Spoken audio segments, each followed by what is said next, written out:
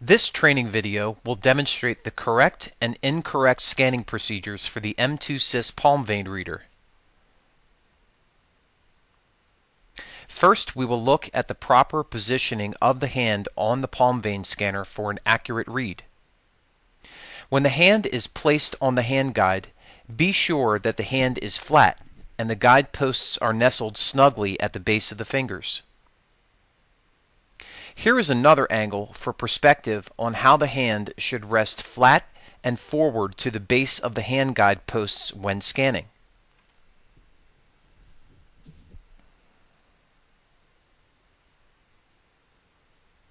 An aerial view shows that the hand is resting on the reader, pressing all the way against the hand guide posts.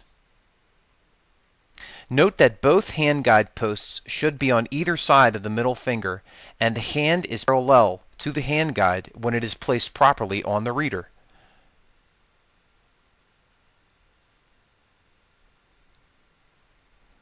We will now take a look at improper hand positioning that causes problems and will not allow the palm vein scanner to accurately scan the end user. The first incorrect hand position is if the hand guide posts are not all the way up against the base of the fingers.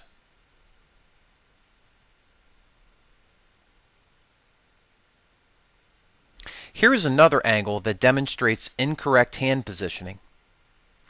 Note how the hand guide posts are not snug at the base of the fingers and the hand sits too far back to allow the sensor to capture an accurate image of the palm vein. Here is the same look from an aerial view.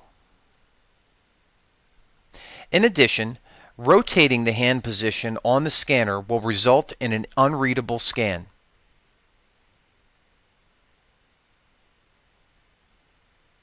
Here we see an aerial view of improper rotation of the hand on the palm vein scanner.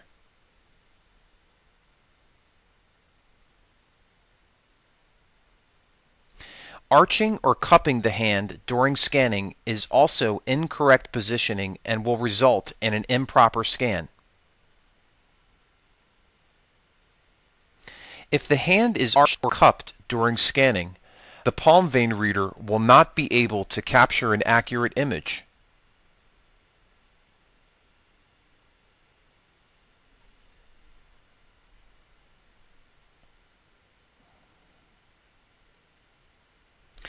Here is another look at arching and cupping the hand during the scan from a different angle, which causes a bad scan on the palm vein reader and the inability to register or identify the user.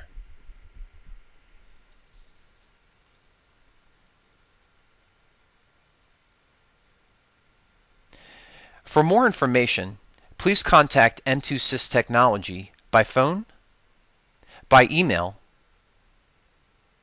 send us a message on Twitter, or post a message to our wall on Facebook.